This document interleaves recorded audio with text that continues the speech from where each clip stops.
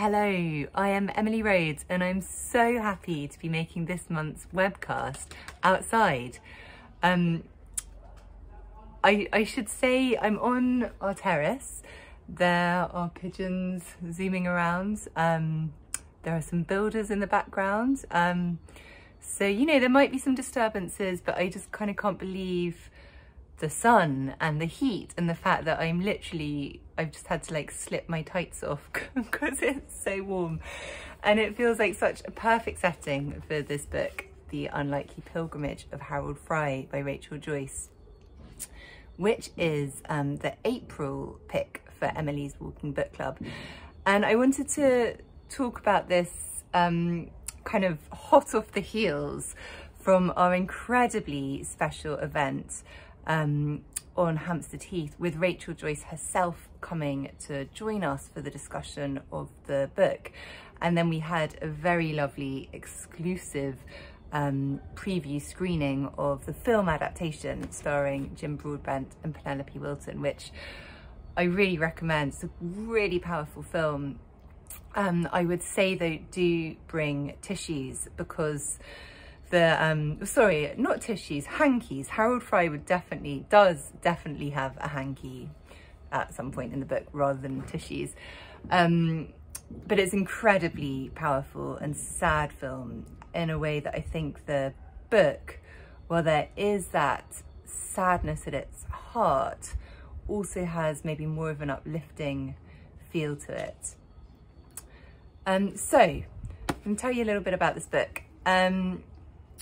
The idea is Harold Fry, who in the film is Jim Broadbent, and he also reads the audiobook and is so kind of perfectly Harold Fry. He gets a letter from someone who he learned is an old friend who he used to work with in his job at the brewery, called Queenie, and it's from Berwick-upon-Tweed. And we know straight away that Harold is in quite a kind of stale, loveless marriage with his wife Maureen, who Penelope Wilton plays brilliantly in the film. Their exchange about the letter manages to kind of convey everything in the silences, and it's like bitterness between them is that, you know, who do we know in Berwick-upon-Tweed? Oh, you know, it's Queenie. And turns out that Queenie is in fact dying, and Harold struggles to know what to say. One of the big themes of the book is how hard he finds communicating, and what a tragedy this is for him and has been in the past. And he writes a kind of completely ludicrously inadequate letter that I wonder if I should read it out to show you. So, you know, what does one write? You know, and I mean, it is ludicrous, but also it's so true, you know, and those awful letters that one does have to write when, you know, kind of condolence letters, it feels so awful, you know, like, what are you going to say? What can you, words can't express. So he writes, "Dear Queenie, thank you for your letter. I am very sorry. Yours," and then he crosses out yours and writes, "Best wishes, Harold," in brackets, Fry. Rubbish. So he goes off to post the letter, and he gets to the first post box, and somehow he keeps on going to the next post box, and on and on and on. And suddenly he hits upon this idea, inspired by a sort of strange conversation he has with a girl in a garage, that he is going to walk all the way to Berwick-upon-Tweed, and in so doing is somehow going to save Queenie. And this sets up for Harold this thing that's very much at the heart of the book. Sorry, I was giving you a funny look there because my phone did something weird and I wondered if it had stopped recording, but anyway, it hasn't. This sort of idea of faith and sense. And again in the book, there's this idea that you've got to have some more faith and a bit less sense. He has this awful discussion with an oncologist, you know, halfway along his journey, where the oncologist says, you know, you can't save someone from cancer without like surgery, and if the doctors say they can't save him, your walk is not going to save him. Sorry, save her. But there's this idea that maybe he's saving her in some other way, and the faith that he needs to have in that. So I think, you know, one thing we really thought of and talked about on Hampstead Heath was this idea of faith, and is it always a good idea to have faith in something, or can faith sometimes be misplaced, and about how so much in life is about this balance between faith and doubt, or faith and sense, and what a balancing act that is, and how hard it is to get it right all the time. It also sets him up on a pilgrimage, and Rachel talked very, very eloquently about how this book was really about the idea of pilgrimage. You know, what is a modern pilgrimage in a place where not many of us really believe in religion anymore? Can there still be an idea of pilgrimage? So we talked a lot about the elements of a pilgrimage, you know, which is something I'm not sure I've ever really thought about it before. What makes a pilgrimage? Is it just a journey? Does there need to be some feeling of adverse circumstances? Do you need to be doing it for something kind of beyond yourself? Is it as much about the journey as about getting there? And you know, maybe you think you're going on this pilgrimage for one reason, but actually it's more about what you learn on the way. So we had a great discussion about pilgrimages. And of course, this was all grounded in the fact that we were discussing this on our walk, and this book is very much about Harold's walk through England. And I do think one thing the film does really well is capture these amazing views across England. And I'm sure I'm not the only one who's watching the David Attenborough Wild Isles at the moment and feeling, you know, very, very worried about the state of England and its lack of biodiversity and how much we need to act. But it felt in a way like this was a bit of a love song to England and the landscape and the people in it.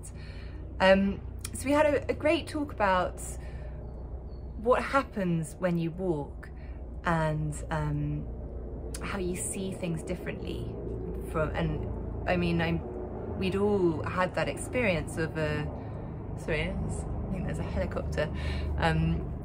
We'd all had that experience of, you know, a journey that you always do by car. If you ever have to walk that route, how completely, like, radically different it is, because you're looking at everything on such a different scale. Everything's slowed down, you see the details. So this idea that walking can make you see what's around you with new clarity, in quite a beautiful, revelatory way. But what I think this book also does incredibly well is show you how, as well as this new outward vision, you get this new inward vision. And as Harold walks, he gets almost haunted, I suppose, by these memories and thoughts about this sort of deep tragedy of his past, which I won't go into here because I don't want to spoil it. But yes, I suppose walking is giving this inner vision and it almost being quite meditative. And there's just one tiny bit I'm going to read out, where I thought it's so well written, this book. I mean, I know, you know, it looks maybe a bit twee. I was put off it for years, I'm afraid to say, because of the cover, but the writing is really beautiful and there's so much in it. Maybe I shouldn't say this, but I think if it had been written by a man, it would have been packaged quite differently. And I'm just really glad that it has done so well and been taken as seriously as I think it deserves. So this is at the beginning of chapter 10. It's just a paragraph. In the city, Harold's thoughts had stopped. Now that he was back on the open land, he was once again between places, and pictures ran freely through his mind. In walking, he unleashed the past that he had spent 20 years seeking to avoid, and now it chattered and played through his head with the wild energy that was its own. He no longer saw distance in terms of miles. He measured it with his remembering. I love the way that she has sort of got rid of physical distance and turned it into an emotional distance and sort of memory. I think it's so exactly what can happen when you're walking, and I think that's also maybe why you have such great conversations when you're walking, because everything flows more freely, and you know, ideas do come up like that. Anyway, so we had a good talk about walking, a good talk about pilgrimage. We had a good talk about faith. There is, I think I can talk about this without giving too much away, there's also a really strong aspect of writing about parenting and parenthood, particularly fatherhood, in this book, and this idea of how hard it is to overcome kind of the hand you've been dealt, in a way. You know, Harold can't communicate, and he really struggles to show his love for people, and Rachel Joyce does a really good job of showing Harold's upbringing in his parents, you know, his mother who disappeared really and sent him a note badly spelt, and there's just no mother figure, and his father was an alcoholic, and how the fact that he had never really been shown love and affection makes it very hard for him in turn to show that to those he does love. And a big part of the book is how he grows able to kind of come back together with Maureen, his wife. They've kind of very much separated. I mean, in the book they physically separate, but what becomes clear is that for the last 20 years or so they've been living in the same place, but living, you know, not living together, even though they are in the same place. It's a really interesting book, and one that I would love to know what you think of it. I'm sure many of you have read it or have seen the film or are about to see the film, and it reminds me a little bit of the book The Salt Path by Raina Wynn, which is another brilliant book about walking. And I think, again, in both books there's this feeling that part of what's so good about walking and going on a journey or a pilgrimage of some sort is getting away from things and also from the stuff. There's a moment where Harold, although he sets off with basically nothing, he then really gets down to nothing. He sort of posts back to his wife his debit card and everything. He doesn't have a mobile phone. And actually it was really interesting, Rachel Joyce said on the walk to me that the book has done incredibly well in China, and she thought it was partly because phones and technology there, you know, was sort of stratospherically ahead of us with it, when, you know, 10 years ago when this was written, and how lost and disconnected from other people this had made a lot of young Chinese people, in her opinion. And maybe they really related to that stripping away of stuff and getting rid of technology, and the freedom and self-knowledge that comes with that. I mean, I completely agree. It has made me want to go and I don't know, go camping and, you know, use technology less and spend more time out in nature.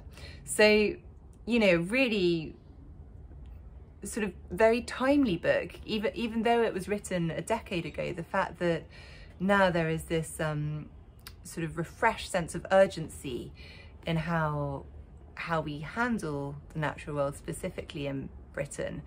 I would really recommend this as an insightful and an inspiring and a very thought-provoking book. So yes, looking forward to hearing your thoughts.